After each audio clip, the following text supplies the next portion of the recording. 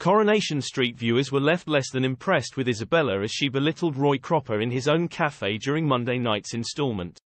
Coronation Street fans have pleaded with the ITV soap to get rid of Isabella after she scolded stalwart Roy Cropper in his own cafe. During Monday night's episode, Isabella told off Roy as she called him a fussy little man, after he asked her not to paint her nails. As Isabella tried to continue painting her nails, she spilled the bottle and blamed the incident on Roy for distracting her. Without hesitation, she rudely demanded cafe worker Bernie Winter clean up the mess.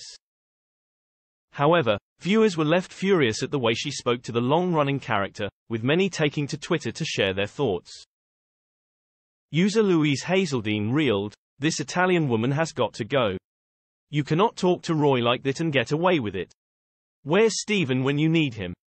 Ktweets_X said, "How dare evil Isabella speak to Roy like that?" Tina Massam added, "How dare she call Roy a fussy little man, sick. Ban her from the cafe, Roy."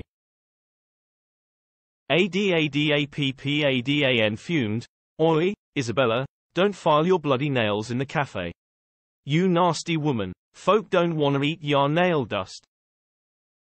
Harry Fan 4 Life tweeted, "Isabella is an awful woman," with Demel C adding, "Isabella is a total annoyance." Since arriving in Weatherfield in May, Brian Packham's Italian cousin has caused upset for many residents, including Brian's close friend Mary Taylor.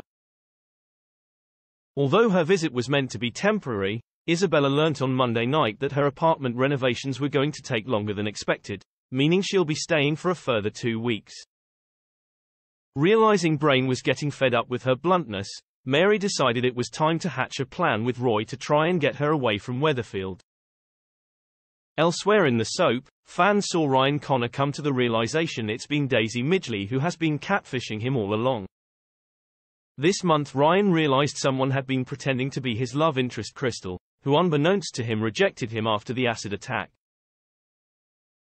Not wanting his feelings to get hurt, Daisy's been pretending to be the Ibiza DJ, although things started to get complicated when the two friends shared a kiss as feelings started to develop.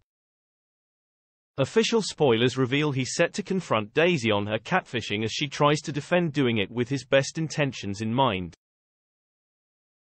However, full of rage, he insists it's time her fiancé Daniel Osborne knew the truth about their secret kisses.